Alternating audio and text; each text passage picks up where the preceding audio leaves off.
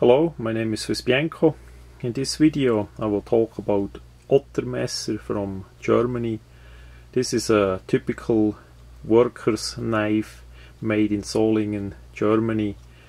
This one has a bit a more pretty selection on the features. We see they did grind bamboo style pattern on the bolsters.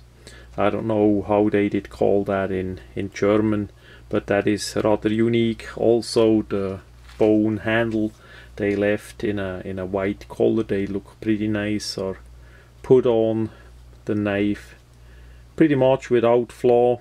We see on the back side it has a bit a gap there. This is an older knife. I can't say exactly how old it is, but it's also with a carbon steel blade, not a stainless steel blade. On the blade itself, we see the nail nick on top. Then we have edging with the otter that catches a fish there, and then messer, which means knife, and Germany below.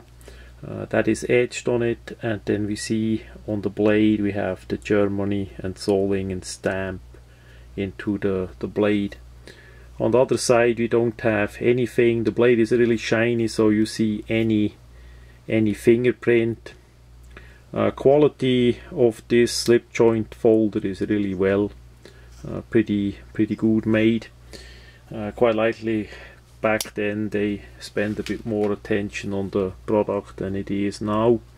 The length of the blade nearly is as long as the handle, so that gives you the maximum on the blade in that handle. The spring is pretty hard on this knife, maybe needs a bit oil.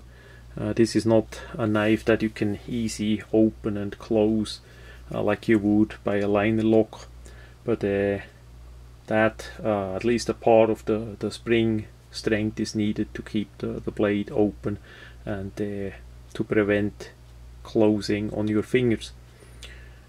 Yeah, all in all, really a nice older piece.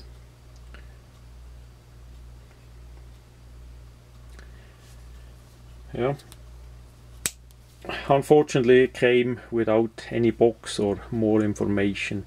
The Otter Messer website should be still online, and it's just a traditional typical pattern, nothing special at all.